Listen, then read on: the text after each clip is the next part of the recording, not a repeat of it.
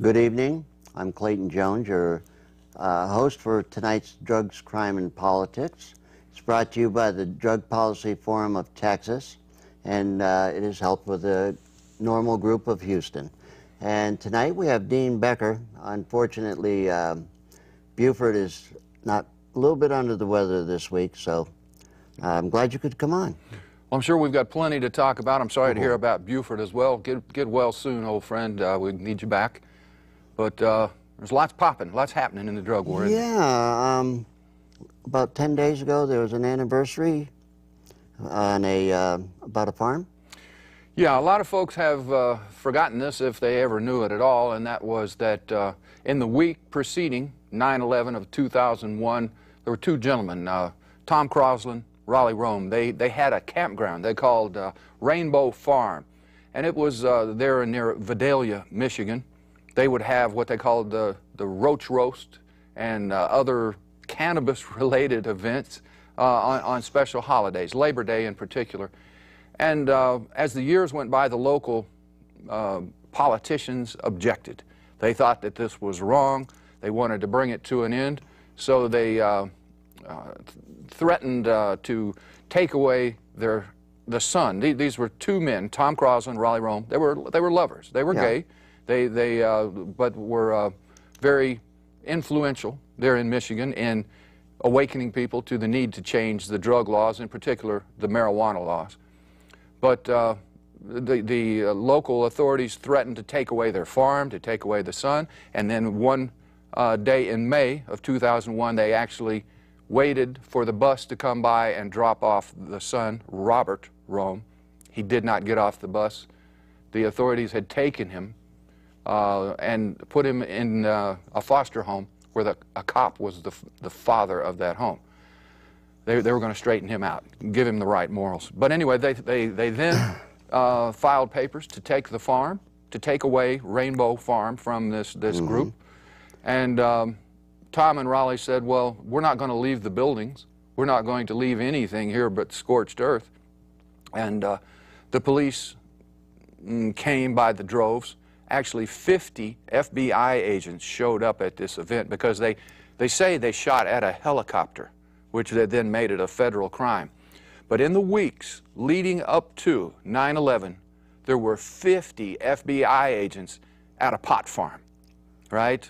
Talk about waste of proper resources. But anyway, about 6 days before 9/11, Tom Crosland walked out on the porch of the little home they had there on the farm. He saw a sniper, an FBI sniper, in the trees, and he raised his weapon, started to raise his weapon. They shot through the stock of his weapon and into his, as I remember now, into his head. Killed him instantly. The next morning, they made arrangements for Raleigh Rome, the father of the Robert who had been taken by the FBI, to surrender.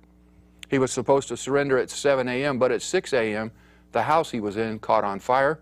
He came outside with his weapon and was shot, this time through the stock of the rifle and into his chest. As I understand it, he was then shot 2 more times while he was on the ground. And they say that when Raleigh Rome's family did a family autopsy, not the state autopsy, they discovered, yes, 3 bullet wounds, and his testicles had been removed. This is the type of thing that shows the squandering of our treasury, the wasting of manpower and effort, focus, time, energy that we put into this drug war. You were talking about those numbers worldwide that are being expended in trying to stop the flow. Now, here in the United States, we spend about $60 billion total a year on this drug war, incarceration, law enforcement. Europe itself spends about $70 billion. And throughout the world, it's estimated at between $200 and $300 billion a year is spent on this drug war. $500 billion is a lot of money. $300 billion is a lot of money.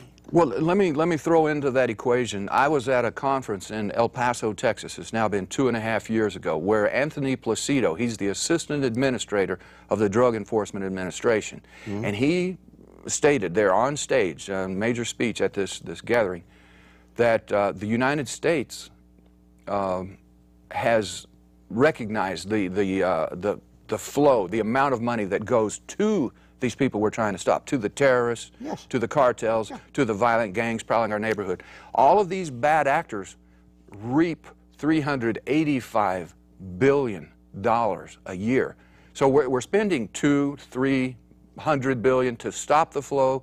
At the same time, these people, these barbarous criminals, are making $385 billion a year. Where is the benefit? What have we derived that offsets this horrible blowback? Look, I mean, we've got the same damn thing happening right here in this country. You have policemen in Tennessee, state policemen, the state drug task force. They will not stop a vehicle going north, even if they know how much marijuana it's carrying. They want to get on the way back, because if they get marijuana, it only costs them money to get rid of it. They want to get the money instead. They want the drugs sold, they want the money accumulated, then that's when they want to make their bust. Well, and the point there too, Clay, is to recognize that the money going south is going to the cartels, or it's going to banks in Texas where they launder the money on behalf of the cartels. But what I want to get to here is that the focus, as you say, is not on the drugs. They really couldn't care less about the drugs for the most part. Most people recognize now that drugs are not the problem that alcohol is. Drugs are not the problem that tobacco is. But they also recognize it's how they make their mortgage payment. And as you say, when that money's going south, then they put their hands on it. Then the state gets to keep 40%. Right. They have their own laundering system. They send it to the federal government. The federal government rubber stamps it and says, here's your 40%, boys. Texas is the #1 forfeiture state in the country. We do more forfeitures in Texas than anywhere else in the country, financially. All this forfeiture money was designated to go to the state education fund. But the way local police forces circumvent that is they go through the U.S. District Attorney for the foreclosure instead of the state. Right. That way, it comes back to them, and the feds get their money, and the state and the educational system gets nothing. Pays salaries, pays for new cars, pays for new weapons, pays for big parties sometimes as well. And there's been so many of these task force directors that says, well, we're after the money. Yeah. We need the money in order to keep our task force going. So it says, we don't care about how many drugs are being used. We don't care if there's 1,700 people die overdose a year. Right. Illegal drugs, is that the right number, 17? No, I'd say 17,000. 17,000 yes. People. They're not worried about that. No. It's all about money. It's all about the dollar. Right. Now we're getting into law enforcement for profit. Well, you know, Clay, right here in Houston, it's now been 4 years back. There was one weekend where a bunch of cocaine users went to their cellars, bought their weekly purchase, took it home, either snorted it, shot it up, whatever their method is, and it killed them. And there was 14 young people, I say young, they were between 18 and age 35, died that weekend, thinking they were shooting or using cocaine, when the truth of it is the distributor was a smart distributor. He didn't even use the product. He just sold what the cartel gave him. But it turns out it was not cocaine. It was 85% heroin. And it killed those young people because they didn't know what they were buying. What's in the bag. What's in the bag. And that's responsible for more overdose than anything. It's the fact that people don't know what they're buying. Some weeks it's 10%, some weeks it's 90%. And if you do the same amount on that 90%, you're going to kill yourself. Yeah. It's crazy. It's absolutely crazy. This past week I had an article I had published in the Alternate, talked about the fact that I've now for 10 years sought a discussion with the drug czar, the head of the ONDCP or the head of the DEA, to come on my radio show and clarify the need, explain for us what is the benefit, what have we derived that more than offsets this horrible blowback. And of course they won't do it, and I stated as much that really they like to stand by on the bully pulpit. They like to stand there, you know, with unsavory snitches and, you know, threat of long-term incarceration, and always with a high-powered weapon at the ready, because that way fewer people are going to object when they spout bullshit. Well, the one thing that they can say that's, I guess it's their accomplishment, drugs are more plentiful. Oh, yeah. They cost a lot less. And they're a lot more concentrated. They are. For the most part, they are. It's So I guess that when this six-man commission that gets into budget cutting, it's supposed to be cutting budgets of things that aren't working, right, aren't doing what they're supposed to do.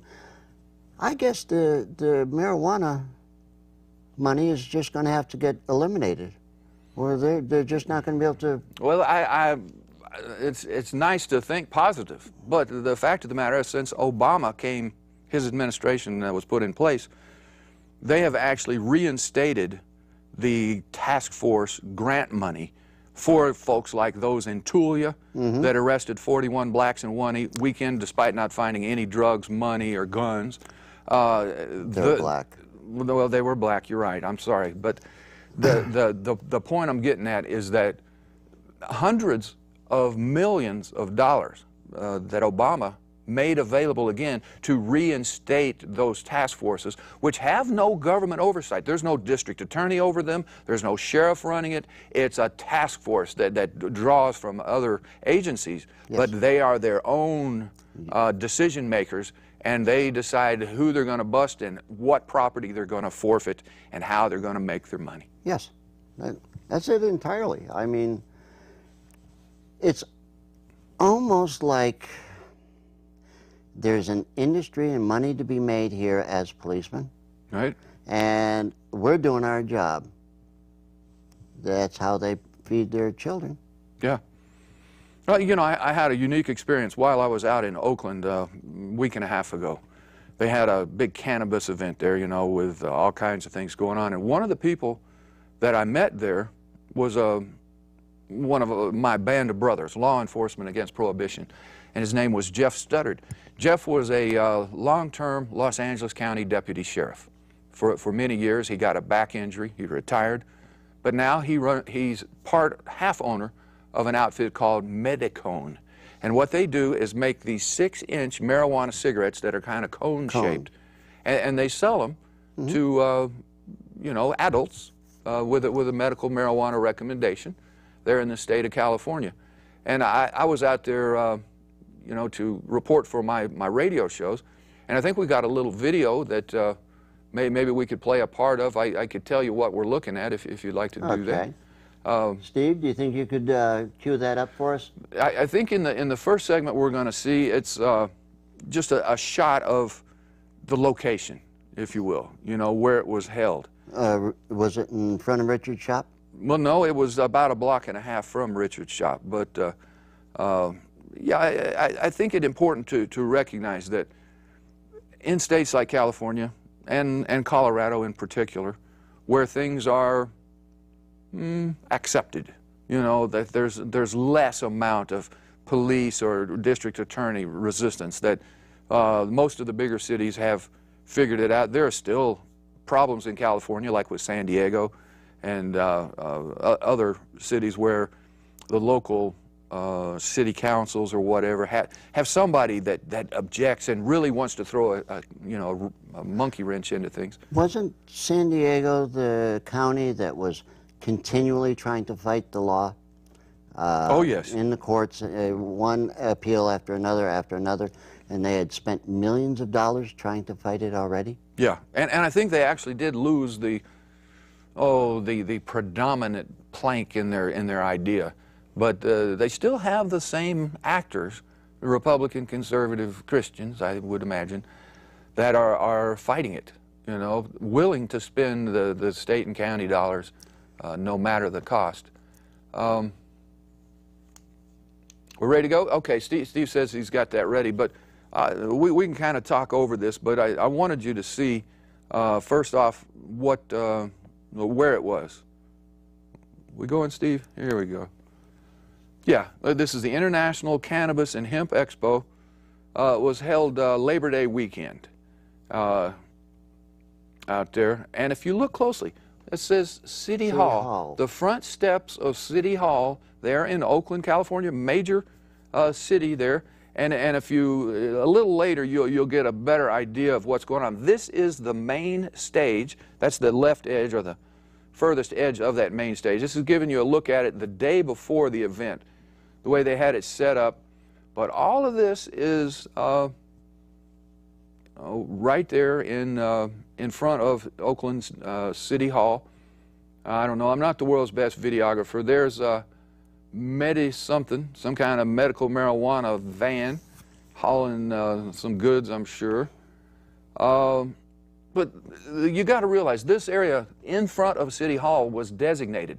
They had kind of a two-part, no grass on the grass, they said. Grass. But this was kind of a two-part event. There was this area right in front of City Hall, which was where adults could smoke marijuana. You didn't even have to be a medical patient to smoke marijuana in the area in front of City Hall.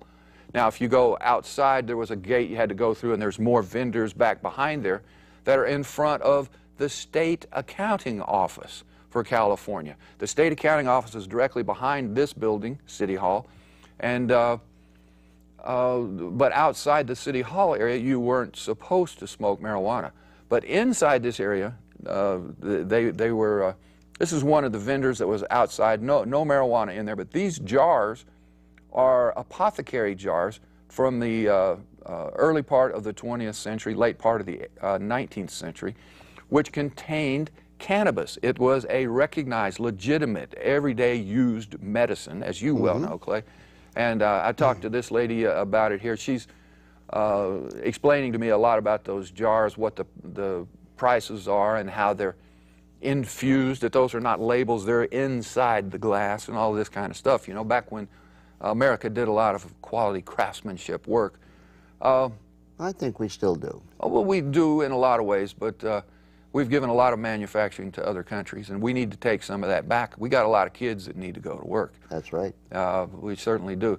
But I guess the point I was wanting to get at here is that inside this area, no, not this area, this was outside the smoking area, but in the smoking area, they were selling the very best cannabis that one can imagine. People strive and try their hardest, as you know, out in California to create the best and strongest, newest strain. And they were selling, I guarantee you, hundreds of strains of marijuana in that area in front of City Hall in Oakland. They were selling cookies and extracts and tinctures and lotions and balms and salves and every kind of way you can use the cannabis product. There was a product for sale in that area in front of City Hall. Now, while I was there, I got a chance to talk to the policeman, which the police never stepped foot inside that City Hall area. They patrolled the other area and outside the venue, but I asked them on the end of the second and final day, how many problems have you had? What kind of situations did you run into?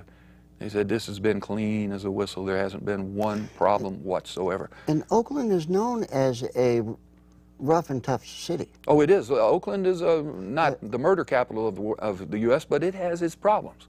But in this venue, there was nothing but mellow people. And again, I want to stress this. I wish CBS had been there with their cameras. I wish Fox had been there with their cameras to see these people smoking the very best that the world has to offer, to take in every bit of cannabis that a human being can hold, and still have a pretty normal day, great discussions, progress, and, you know, creativity going on. And I guess the point so many people fail to recognize or to even think about is that getting high, especially on marijuana, is nothing like getting drunk. It doesn't make you stumble or mumble or fumble. Doesn't make you belligerent, doesn't make you angry. Nope, it might make you creative, might make you laugh your butt off, but it's not going to lead to any kind of mayhem or madness. And I guess that's the thing that needs to be stressed, needs to be known, recognized, and embraced, is that we have been lying to ourselves for 100 years now. Well, since 1937 federally, since about 1914, according to the states. Texas was one of the first to make marijuana illegal because they wanted to have a means whereby they could arrest those Mexicans. And black people, too. And, well, yeah, but arrest those Mexicans and keep them from taking our jobs. And that's still kind of what's going on. Do you know, in the United States, the arrest ratio between white people going to jail for marijuana and black people going to jail for marijuana? It's about 1 to 15. Yeah, and 6 to 1 for Hispanics to whites, I think. It's crazy. Now, this scene we're looking at here, this is one of the bands.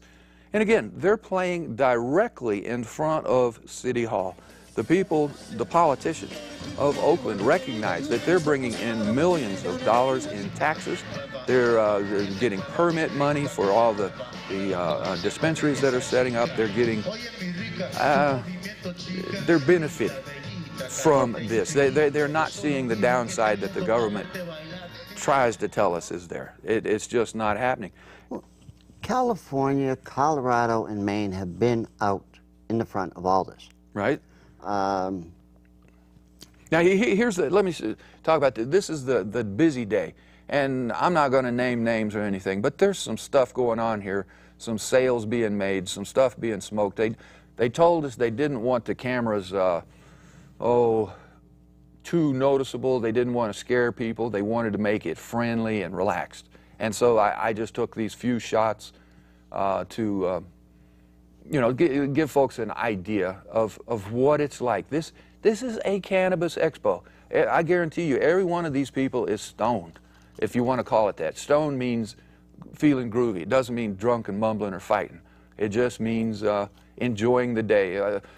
The day I left Houston, it was 107 degrees. The day I got to Oakland, it was 67 degrees. And you can imagine, yeah, and again, I'm zooming in on the City Hall here. I want us to show folks this is what's going on. This is a much better scenario. Instead of wasting money chasing down drugs, instead of wasting money giving it to criminals, they're saving money by taxing it and regulating and let adults do what adults have always done anyway. Let's face it. It would be better for all of our society if all drugs were legal. You betcha. For $2 a day, what actual cost of a heroin is for a day, we have robberies, burglaries, murders, all over this $2 a day that it could be. Yeah. But instead, our black market makes it $100, $200, $300 a day. Yep. And it costs at least half that to put somebody in jail for the day. So where is the benefit again? Where is it? It's a losing proposition all the way around. I mean, here in Texas, in 2007, they passed that law that said that if you had 4 ounces or less on you, if you wrote bad checks up to $500, even graffiti up to a value of $500, that if the court is set up in your county so that they can give you a citation, not even bring you to court, bring you to jail, do all night long trying to get through the jail stuff, write you a citation, and you have 3 days to report to jail. You know, there was a synopsis done on this, and I think in Texas, the only county to take advantage of this change in law, to make use of this change in law, was Travis County. And even there, and I can't remember which, the sheriff's department uses it and the police department doesn't. But it's not even 100% there. It's up to the arresting official, you know, status to determine if they want to do that. And the fact of the matter is, in Texas each year we have tens of thousands of marijuana arrests, and yet I believe it's 77,000. Well, 77. Well, tens and tens then. I don't know. But so many that they choose to put the cuffs on. They choose to take to the jail. They choose to fill out the paperwork on it. They choose to take that officer off the beat where he could be going after violent or dangerous criminals. And yet, what is the benefit? What have we derived? You know, the harm that is done from that. First, you've got a young person, let's suppose, that now has a drug charge on them. They're not going to be able to rent an apartment in their own name. That's it. They're not going to be able to get much more than a minimum wage job. Yeah. Why do we need 77,000 of those new people every year in this state? Clay, I do not. That's what's happening. I do not know the answer. I know that, again, I have challenged the drug czar. I've challenged every elected official I can to defend this policy. And for the most part, the best I've ever gotten, say from Adrian Garcia or D.A. Lycos, is how we always do it. They don't know the origin of these laws. They refuse to investigate how they came about. They refuse to recognize that the futility of this effort is just how we've always done things. And that's got to stop. The way we do things was like when John Holmes decided that everybody, along with the judges, needs a bond to get out of jail. Yeah. Last year we had 15. No cash bonds. I want to know, who the hell was these 15 people? Yeah. How were they so great that they got what? How many people do we arrest in Harris County every year? 10, 20, 30,000? Yeah, 30,000 plus, I think. Look, the point of it is, in other counties, not all of them, but, you know, let's use Austin as an example and Houston as an example. And I don't remember the exact numbers, but out of, I'm going to say 35,000. I think in the year 2008 we had 15 PR bonds, personal recognizance bonds, where they allow you to go without posting a cash bond. So that's, you know, that's like 0.000%. You go to Austin, let's say again 30,000 arrests, and they gave PR bonds for like 19,000. So the chance, the ability to get a PR bond in Houston is about 0.1% of what it is in Austin. This is a tie-in with the judges and the bonds companies. The bonds companies are the major contributors to the judges, and the judges make sure that the bondsmen stay in business. District attorney. Yeah, yeah. I mean, that's what it's all about. Is they have a closed group that supports them for re-elections. That's what the judges have. Ms. Lycos has the same damn thing. Yeah. I don't know. These are the people that directly benefit from these orders that the policemen have, judges have on bonds, and if they don't give any of them out to anybody, who were the 15 that got them? Who were they related to? Well, that's a good question. Whose daddy was in town that was important enough that this kid needs to get out of jail? I mean, let's face it, the best defense of being arrested for marijuana is my father is a mayor, my father is the governor. Yeah. Look at what happened to our last governor, our mayor of Houston, Bill White. Okay. His daughter. Oh, yes, yes. Yes, she was drunk, she was driving, speeding, and had marijuana. Yeah. Dismissed. Yeah. This brings to mind something else that I've been working with the good folks over at Texas Southern University, and they've been bringing a lot of focus to bear on this drug war. You know, they've done these 3 seminars. They're having another one this coming Friday and Saturday. It's going to be at the TSU Library on the 1st floor. That's at 3100 Cleburne Street. And Florence Coxum is the one who's been producing. Yeah, she's been producing these, and this one is going to be titled up "The Criminal Justice System and Post-Traumatic Stress Disorder: The Impact on Our Social Structure." And the mechanism of drug war has morphed and grown and taken on a life of its own. I think perhaps the the people who first thought it up, you know, who thought maybe it was a good idea, maybe their mind was right. Maybe they, Anslinger? well, before Anslinger, there were others, but maybe they thought they were doing the public some good. But I tell you what, let's go ahead and take a break, and we'll pick up on this when we come back. Okay. All right?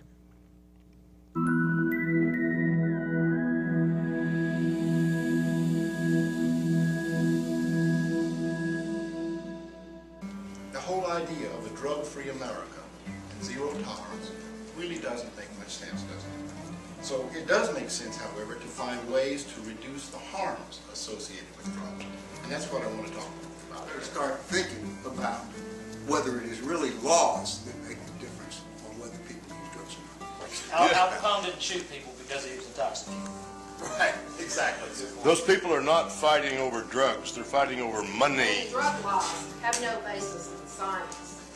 Drug laws are based on politics and money. So there's this unholy symbiosis between, on the one hand, those who are selling illegal drugs, the drug lords, if you will, and on the other side, the drug warriors. War on drugs isn't working, and that, if anything, is just making what we call the drug problem a lot worse.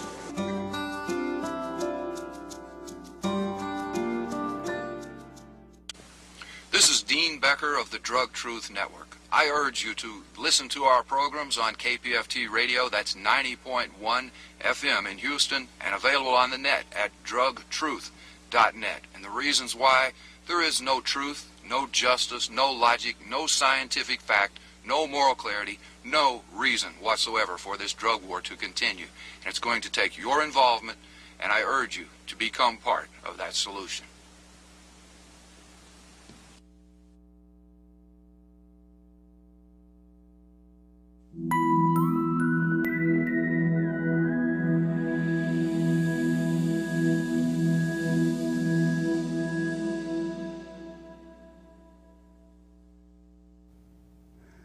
Okay, here we're back. Now, we're going to continue on?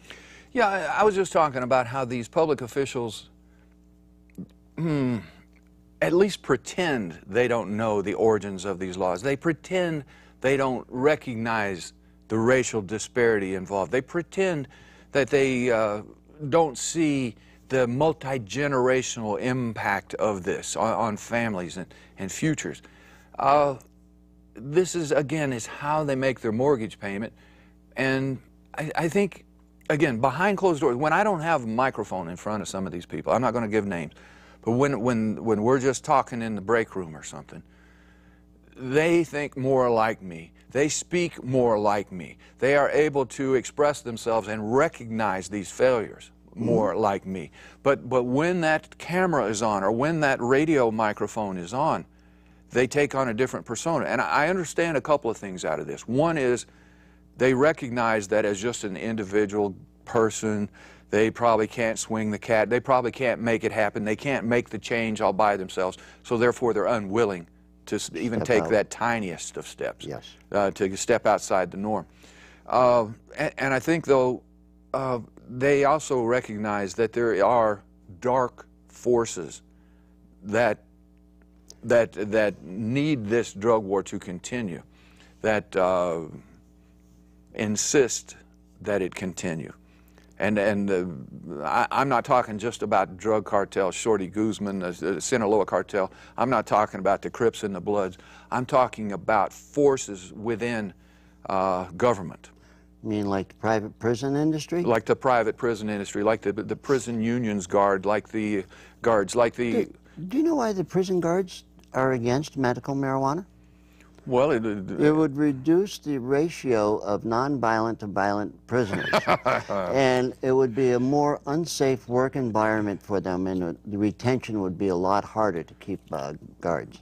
I think you're right. I do. No, that's a statement that came out of right here in Houston. Yeah. Houston, Huntsville. Well, as I mentioned earlier, I'm a member of Law Enforcement Against Prohibition. We're a group now of 50,000 supporters. About 120 of us, current and former law enforcement, speak to, Rotary clubs and various organizations. But the fact of the matter is that, we have, over the years, tried to you know, offer reward money for anybody from the other side, DEA, ONDCP, that would come do a debate with us. You know, we'll do it at a college, a classroom or something. We'll donate the money to charity, whatever you want to do. And they have, well, mostly failed to respond, let alone to attend. They can't defend it. Right, right. The economics of it is crazy. I mean, billions of dollars are going to the people that we need to be protected from. Yeah, hundreds of billions, but yes. I mean, and it would be so easy to end it. Yeah. All you have to do is not have a reason for it to come across the border. Use it right here, grow it right here, tax it right here. Yeah. And yes, you're going to have these coyote-type people that are going to have a grow out in the national forest. We still have moonshiners. Yeah. From 1932. Well, and that's the point. Some folks say, well, if you legalize it for adults, that just means kids will get their hands on it more. And I say, no, they won't. I say, well, that's, if they do, it's the fault of the parents for not. I don't care right now if you just have prescription pills. If you've got them where your children can get them, that's bad parenting. You need to have them in a locked cabinet somewhere, and you need to have a real good discussion with your child. But there's also the third factor, and that is, you cannot stop a determined child from doing anything they want to do. And there will be those problems with a few. And if I have to lock up and hide my prescriptions, I've done something pretty damn wrong as a parent. Yeah, yeah. But I'm just saying, if people want to say, but kids will get their hands on it, well, no. That's the fault of the parent, not the kid, if they do. And remember, this is your program. It is a call-in program. The number's on the screen right now, and we'd be more than happy to take your questions.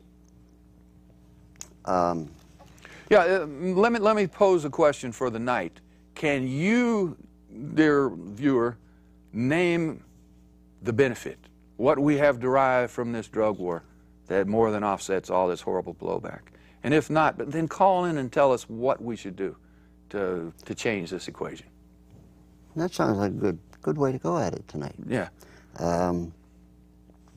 I just don't understand. I mean, the money is so great that every week there is more and more and more law enforcement getting arrested, going to prison. Oh, yes. There were 3 TSA agents, 2 in Connecticut, 2 state troopers in Florida. Last week, there was some 20 people that got arrested. Yeah. Why? TSA agents, we know, don't make that good of money. No. No.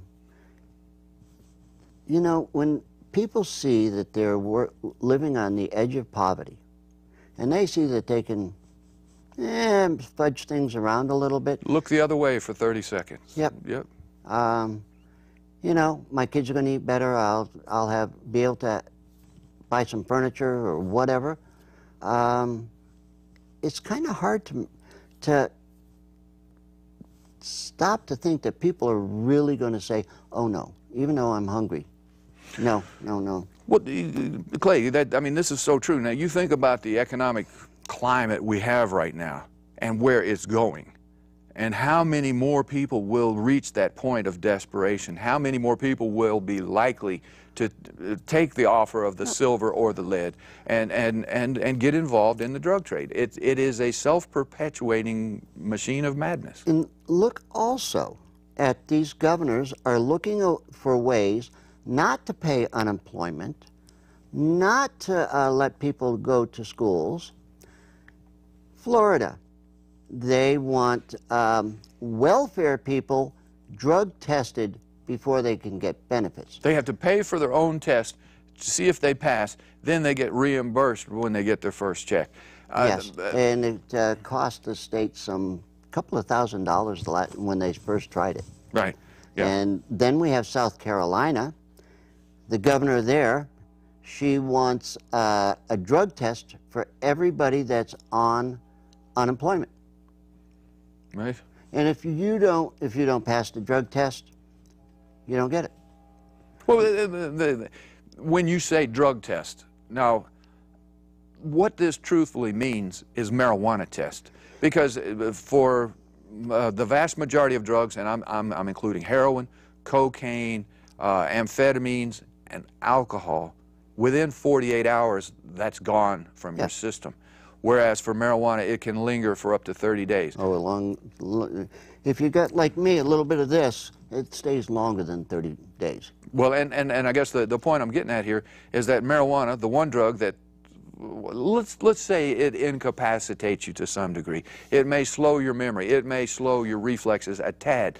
But it doesn't hold a candle to the incapacity one suffers from using alcohol. And yet, alcohol, I guess if you drank alcohol before you did your drug test and they were looking for alcohol, maybe you could fail. But the likelihood is they're not even looking for alcohol when they do the test.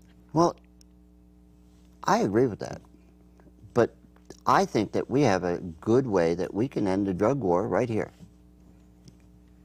People that are getting arrested for it plead not guilty, trial by jury.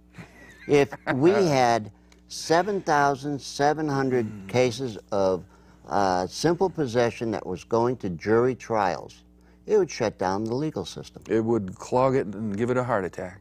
That would be a simple way. Yeah. But, you know, it's getting 7,600 people, maybe for a couple of years, willing to go to jail for a year or 6 months. Yeah. And that's a tough road to go. I mean, What jail is so inhuman. People are being raped day and night. They're being beat up. They're being traumatized. Whatever they have, if there's somebody bigger can take it from them, they do. Yeah. I mean, prison is inhuman. It's a horrible thing to do to anybody. I don't know if you got a chance to hear the other night, the tea baggers had a debate. And in the debate, they were talking about, I guess it was Governor Pyrie was talking about the fact that he's killed some 240 men, executed them since he's been here. And they say about 2 years ago, the one that he had executed was innocent. And of course, he got enormous cheers for that. And then I think a bit later, I believe it was Ron Paul, was talking about, what about some youngster who doesn't buy into the new insurance program and he gets sick and he's dying? Do we just let him die? And the crowd all cheered as if, yeah, let the sucker die. And it was the tea baggers who were saying that Obama was going to institute death panels. And I guess the tea baggers objected because they wanted to run the death panels. Now, you were talking about the cop corruption. You know, for years, and I need to get back to it, Phil Smith with Drug War Chronicle would provide me a weekly segment. We called it the Corrupt Cop Story of the Week. Yep. And it usually wasn't a cop. It was about 6, 7, 20, as you say. And this is like, you know, leaning into the wind. You know, if the wind's blowing, you don't really notice it after a while. You're just leaning. And that's what people are doing in regards to this corruption by cop, if you will, is that, oh, well, it's just part of it. It's going to be okay. It's only a few of them. But the fact of the matter is, if we were able to take those thousands of corrupt cops and have that story hit the paper in one day, the drug war would be over. But it's like we're willing to accept a little bit of corruption in the name of saving little Johnny from getting his hands on a joint. The way you save little Johnny by getting his hands on a joint is by legalizing it and regulating it and dispensing it properly. Yeah, and many folks don't think about this, that adults have access, children will get it easier. I don't think so, because the truth of the matter is, once we legalize drugs, there will be so much room in prison to hold anybody who would dare sell drugs to our children. It'd be ridiculous. Anybody who wanted to take that chance, and if I'm on the jury, I'll convict them with you. You know, we've got to protect our children, but why should adults be constrained, imprisoned, killed, like Tom Crosland and Raleigh Rome, because they choose to use a plant product that's not embraced by the federal government? You know, we can import hemp We can't grow it here. We can sell the products, benefit from the plant itself, but we can't grow it. It's a bad, evil plant. It's so preposterous. I don't even know how to answer that one, Clay. But, you know, the fact of the matter is we have, over the years, been fed this bag of lies, this quasi-religious bullshit that, you know, stands as government, that stands as, you know, legitimate. And the fact of the matter is, let's reach back. I started talking about this earlier. Where did these drug laws come from? We talked about it. It was to quash the Mexicans. It was to quash the black community. The original one, 1909, the Opium Exclusion Act, was the first federal law, and it went after opium smokers.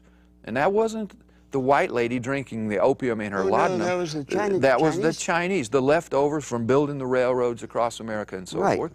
And I think we got a call. Hello, caller. Okay. You're on the air. Hi, Clay, it's Lance. Hey, Lance, how are you? Buddy? Pretty good. Dean, it's been a long time. How you doing? I'm good. I'm good. What's up? Oh, I was going to call and talk about this little case I have going right now. Well, let's talk about it. All right, yeah. I'm actually on probation for possession right now, and experiencing the other side of things that for a long time, you know, I stood up and hollered against. And it's been an interesting experience. Now, I was listening to what Clay said about, you know, if everybody, you know, tried to go trial by jury. You know, I actually talked to my lawyer when I went through this case about that. It was in Nacogdoches County. And in that city there, you know, it's a college town, so he said that the possibilities of getting a jury that was sympathetic was actually pretty good. But the problem was the money involved, and there was no way I would be able to afford that. So if a plan to get, you know, everybody to stand up and fight it by jury to see it, if you could get a sympathetic jury, isn't so much someone who's willing to spend the time in jail, but it's more that you need lawyers willing to donate the time and or at least some type of fund to help people fight it. Well, Lance, this is my idea is more of a thing that we load the jails. We don't try to avoid it. We don't try to beat the charge. We can go up for our trial jury and have a public defender, and the worst defense that you get just puts more and more pressure on the state. You know, that's true. And it's a tough way to go. I mean, it's a real tough way to go, because from my experience at the probation office that I've been in, it's on a pretty bad side of town. And it seems to me that what we really have is more of a convex of two problems: a really bad law and poverty. Yeah. Yeah. And everything really feeds into each other. Well, and if I could, over again. The thing that strikes me is that it's not just drug crimes. I had a talk with that sheriff's deputy out there in California. He says that out there it's not just drug crimes, it's about 95% of all crimes are plea bargain these days. Yeah, that's exactly right. And I basically did the same thing too. It was just, you know, I have a family, I have 2 kids and a wife, and I gotta feed them, and to take the chance was more than what the plea bargain. Yeah, but you're not in the situation that I was talking about. You've got the family, you got the kids, you got the home, you got all that stuff. That's more for people that really don't have too much to lose. Yeah. Well, how would you get the message to, like, for the group of people I see on a constant basis at this probation office? They're not watching Drugs, Crimes, and Politics. They're not listening to KPFT.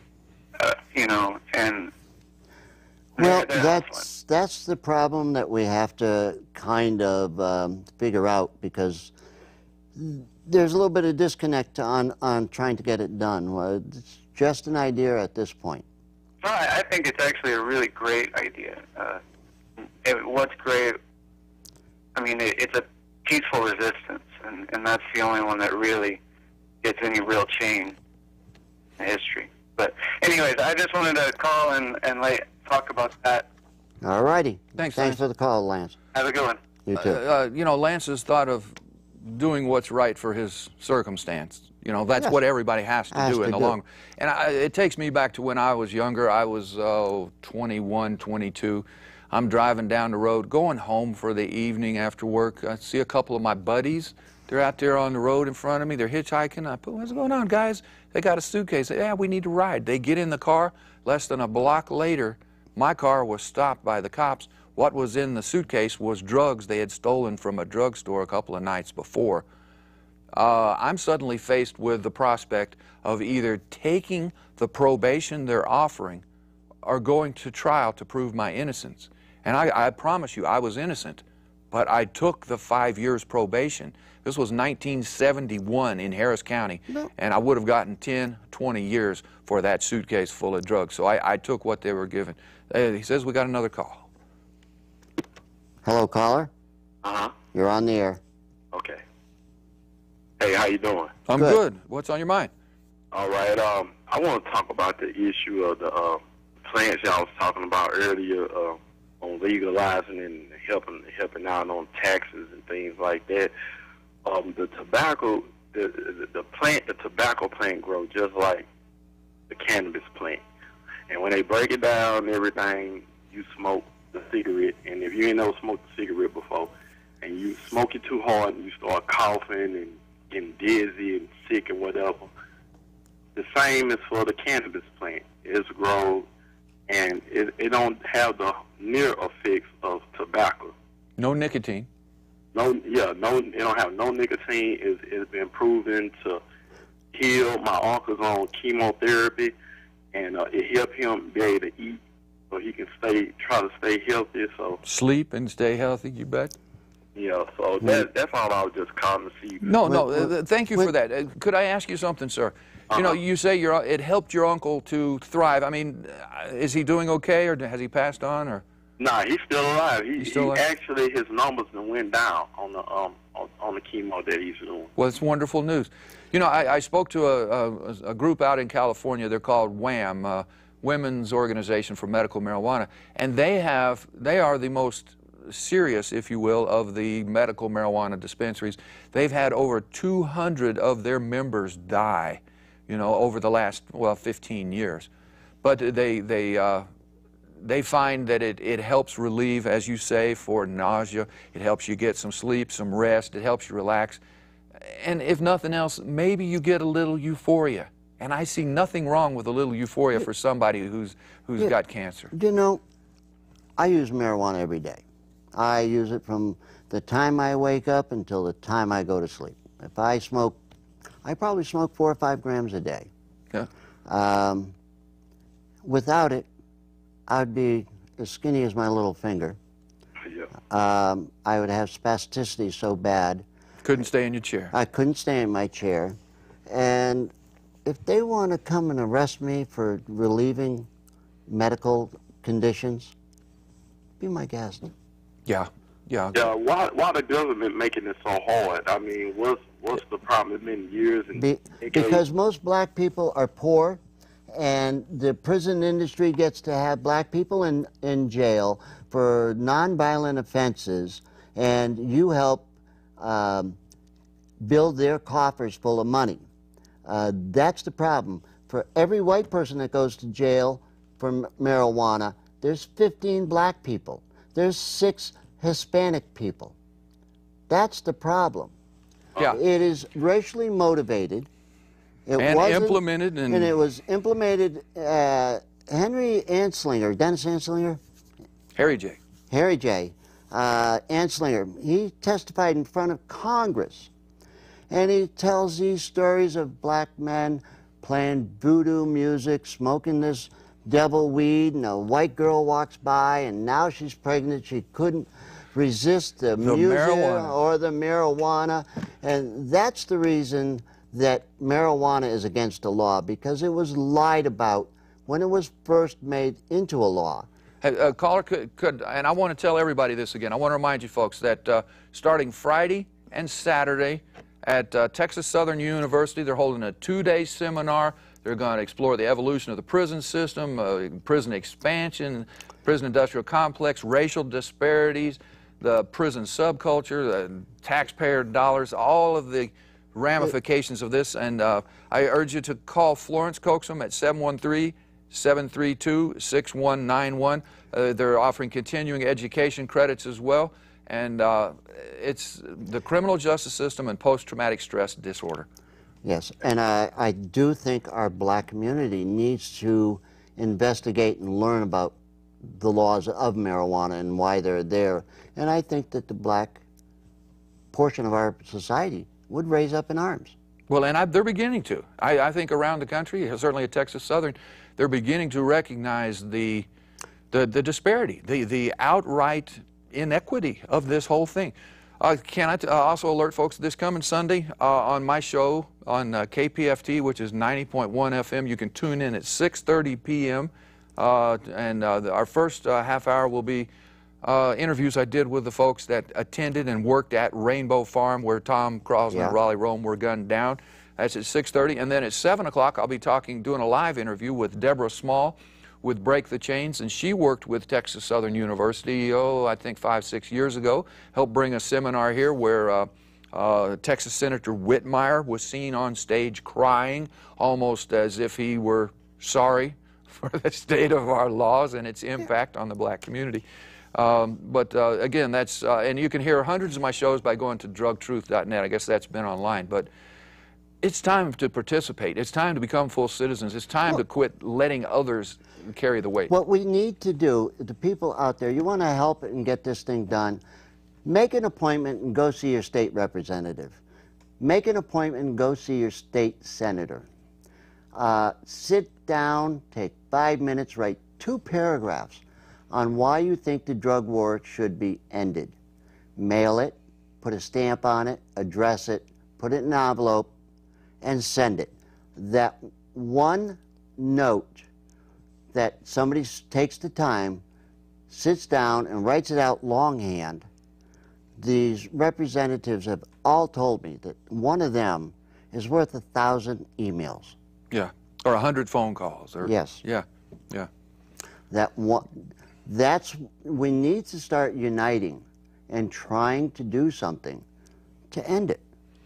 Well, I mean, that's I'm at the point that I think direct action needs to start happening. People are willing to start going to jail. People are willing to get on juries, and hopefully they're on a drug charge, and if it's a low person in the... Is this hung up, or...? Yes, no, it's not. Okay.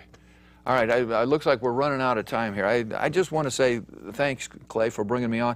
And to you out there watching, look, you know the answer. You're afraid to act upon it because this thing has been beat into our heads. The cops used to try to beat it out of my head, I think, whatever, years back. And if you've endured that, some of that post-traumatic stress like me, maybe you're unwilling, but I finally had enough and said, I'm not going to take it anymore. And... you know, I guess that's it. And tomorrow night on West Gray Cafe at 7 o'clock, we have our normal meeting.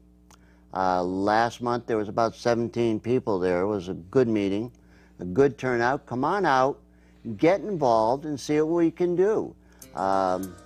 Join us next time on Drugs, Crime, and Politics.